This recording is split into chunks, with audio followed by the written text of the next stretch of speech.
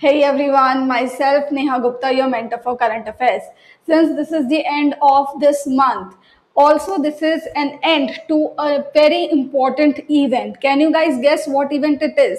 It is the end of India's presidency at the United Nations Security Council. So many of you would know this thing already that India was the president of UNSC for the month of August. But before bidding adieu to the UNSC, India has launched a very important technological platform. And what is that platform? That we will be covering in this video only. Apart from this, since this is the end of this month, therefore I have brought up a list of MOUs that have been recently signed or approved by the Union Cabinet. So these MOUs have been signed with other countries, and what are the relevance of those MOUs that we will be discussing. Apart from this, two important maritime exercises, not actually maritime, military exercises have taken place. So we will be covering that as well, along with the National Intellectual Property Award. So a lot is there to be discussed in this video. So stick together with me towards the end of this video, till the end of this video. So let's begin. Myself, Neha Gupta, your mentor for current affairs, and this is the Morning Tales, which is helpful for your RBI, SEBI and NABARD examination. So let's begin the questions. But before that, if you haven't subscribed our channel, guys, then do subscribe and hit the bell notification. You can also join this Telegram group, which will help you in getting the PDF of our sessions. So the link of this Telegram group is in description below. You can just download the application and click on that link in order to join this group. So here we have the first question. Which edition of the CAS Ind exercise took place in 2021? So a lot of questions are being emerged from this one phrase itself, the CAS Ind exercise, the name itself. So we will be discussing all the aspects related to this exercise, but let's first discuss the question itself, that is the edition of CAS Ind exercise. So it was the 5th edition that has recently taken place, or basically it is starting from today till September 11. Okay, so this is the date of this exercise. Not important for you to remember, don't remember the date, I'm just stating this as a fact. Okay, now this exercise takes place between India and Kazakhstan. Can you guys tell me that which military force participates in this CAS Ind exercise? Is it an army exercise? Is it a naval exercise? Or is it an air force exercise? Or is it a coast guard exercise? Which exercise is this? That you have to tell me in the comment section below. Okay, but before moving to the next question, I am going to give you a hint. So the hint is that the venue of this exercise is Asia BB. This is a village in Kazakhstan. So I hope the smart ones have already guessed the answer to the question that I have asked. So this is the place where this exercise took place, and this exercise was held between India and Kazakhstan. This is the 5th edition of this exercise. So that's all to this question. Now let's move on to the next question. Which of the following countries has rejoined the Malabar exercise after dropping out of it in 2007? So Japan, Russia, India, Australia, US are in the options. The right answer is Australia. And remember, Russia does not participate in this Malabar exercise. This is the exercise between the Quad countries. So Quad is the grouping formed by US, India, Japan and Australia in order to counter China's expansionist policies in the Indo-Pacific region. Okay, so this time, basically recently, the 25th edition of the Malabar exercise took place in the Philippine Sea off the coast of Guam. So this Guam is basically a US territory, a US island territory, but it also has its capital. Since this exercise has taken place off the coast of Guam in Philippine Sea, therefore it is your responsibility to cover the capital and currency of this territory. Since I have already told you that this is a US island territory, therefore the currency is US dollar. But what is the capital? So I am leaving out this question for you. Do tell me the capital in the comment section below. As far as this exercise is concerned, so let me tell you the background of this exercise. So the first edition of this exercise took place in 1992 between India and US. So it was a bilateral exercise, bilateral naval exercise between India and US. Japan joined it in 2015 and Australia participated in it in 2007 but later withdrew in the wake of Chinese resistance. So China resisted against this exercise, so Australia withdrew from this exercise, but in 2020 it rejoined the Malabar exercise, and this time it is conducting this exercise with the other 3 Quad members in the Philippine Sea off the coast of Guam. Okay, so this is the venue that you have to remember. Now the other way around, a tricky question that can be framed out of this news is that which edition of Malabar exercise took place in 2020. I am saying 2020 में कौन सा edition हुआ था, because 2020 वाला edition is important because of Australian participation. So in 2020 it was the 24th edition that took place, and this time it is the 25th edition. I hope I am clear to you. Now let's move on to the next question. Recently, the Union Cabinet has approved an MOU between the Indian Council of Medical Research and JARDP Foundation on Antimicrobial Resistance Research and Innovation to strengthen relations within the framework of international scientific and technological collaboration and to promote cooperation in the field of mutual interest. Which country does the latter belong to? So this JARDP Foundation belongs to which country? Germany, Finland, Denmark, Netherlands, Switzerland are in the options, out of which Switzerland is the right answer. Now the purpose of this MOU is collaboration in the field of this antimicrobial resistance. So basically the basic purpose is the scientific and technological collaboration, and if you have to funnel it down, if you have to narrow it down, the exact collaboration would be in this antimicrobial resistance. Now what is the antimicrobial resistance? It is basically the resistance to drugs that microbes develop. Okay, therefore it is advisable to complete the course of medicine whenever you contact any kind of disease. Okay, what we do, we just take half of the medicine and when we feel better, we just leave out the course in between. This is very dangerous to our health because it develops antimicrobial resistance. Half of the bacteria dies in our body, but the remaining half develops the resistance towards or against that drug, which is very dangerous for our body. And a report by UN has stated that by 2050, almost 10 million people would die every year due to this antimicrobial resistance if necessary actions are not taken right now.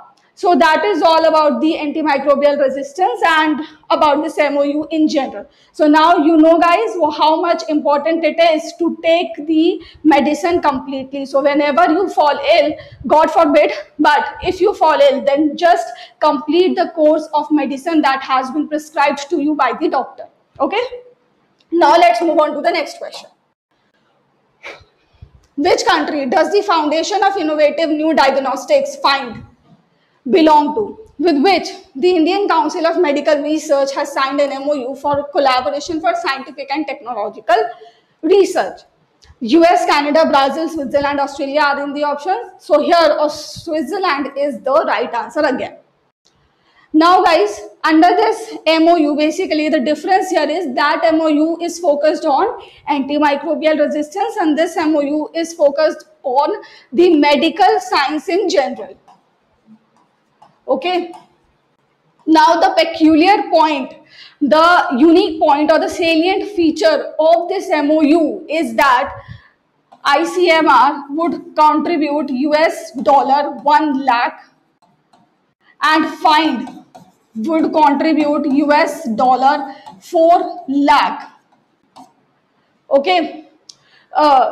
Basically this much funding support will be given to the organizations, local research organizations that will be selected under this MOU for conducting the research in different aspects of medical science. So that is the salient point of this MOU that you need to remember for your exam point of view. And do remember the full form of this find and the country to which it belongs. So guys, here is the list of some of the important MOUs that have been approved by the Union Cabinet recently. So let's have a look at these MOUs. The first MOU is between the National Disaster Management Authority and Bangladesh Ministry of Disaster Management and Relief.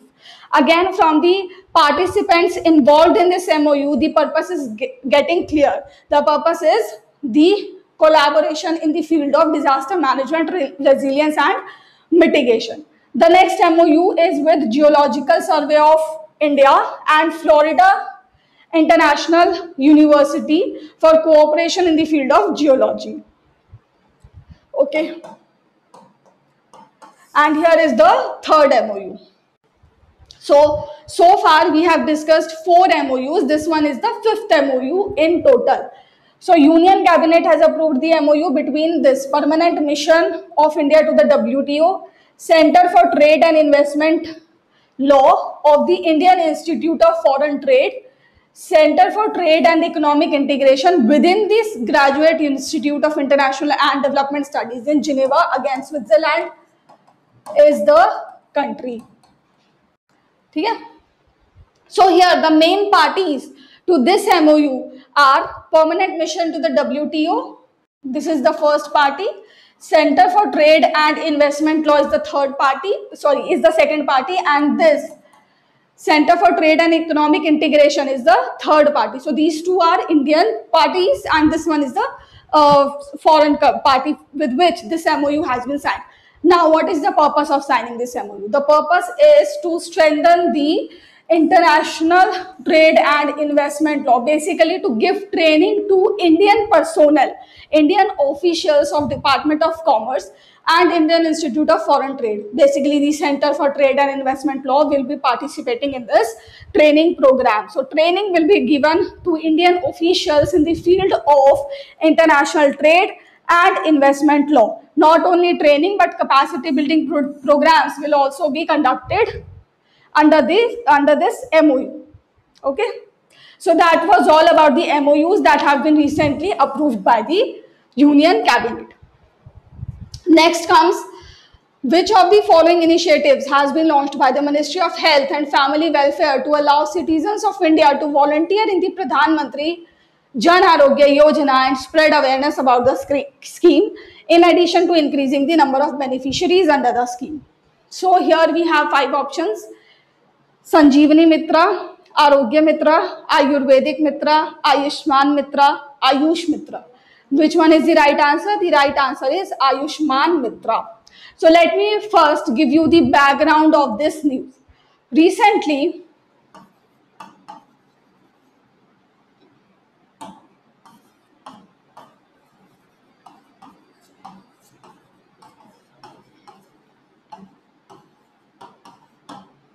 Ministry of Health and Family Welfare has conducted this Arogya Dhara 2.0 event. Why was this event held, or why was this event organized? So the very first reason is that since its launch, the Ayushman Bharat Pradhan Mantri Jan Arogya Yojana has done 2 crore hospital admissions. So basically we can say this scheme has treated 2 crore people, 2 crore hospital admissions. So on this occasion, on this fiat, in order to celebrate this achievement, this event was organized. Okay, the next progress that the Ayushman Bharat scheme has made. Remember, the scheme was launched in 2018 only. So since its launch, it has treated 2 crore people. And in the treatment of 2 crore people, the total expenditure has been 25,000 crores. Okay, so this much amount has already been spent by the government on this scheme. 23,000 hospitals have been empaneled under this scheme across 33 states and union territories. So this is the progress that has been made under the Ayushman Bharat scheme.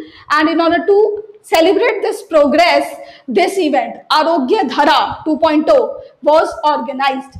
Now, during this event, 3 initiatives were launched by the Ministry of Health. The minister is Mansukh Mandaviya. So 3 initiatives are, the first initiative is this Ayushman Mitra.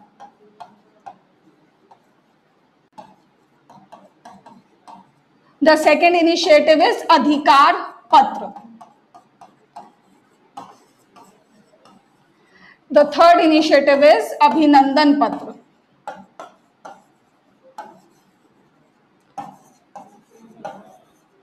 Now, Ayushman Mitra, the basic purpose of launching this Ayushman Mitra has been declared or provided in the question itself. That is, under this Ayushman Mitra initiative, or we can say the scheme, Ayushman Mitra scheme, people like me and you, we can also go and register ourselves as the volunteers under this scheme. So we will be classified as Ayushman Mitras. Okay, the friend. Now, what will be the purpose? What will be the function of the Ayushman Mitra? The basic function would be to spread the awareness about Ayushman Bharat scheme and increase the number of beneficiaries. So basically, awareness will be created among the people who do not know about the Ayushman Bharat scheme, and in this manner, the outreach of the Ayushman Bharat scheme will be increased, will be enhanced. So that is the basic idea behind the Ayushman Mitra scheme. The next is Adhikar Patra. So Adhikar means rights, Patra means paper. So when the person, the beneficiary of the Ayushman Bharat scheme would enter the hospital for treatment, he will be given this Adhikar Patra, the document of rights, in which all the rights to which the beneficiaries are entitled will be mentioned, so that the beneficiary can ask for the free treatment, the cashless treatment under the scheme from the hospitals, in addition to the supplementary benefits that are there under this scheme. Okay, so Adhikar Patra is basically the patra or the document that will provide information to the beneficiaries about their rights. The next is Abhinandan Patra. This is basically a thank you note that will be given on the discharge to the patient. So there is nothing in this Abhinandan Patra. It is basically a thank you note. Thank you for visiting the hospital under this scheme. So these were the initiatives. This was the progress. I hope that this news is clear to you now.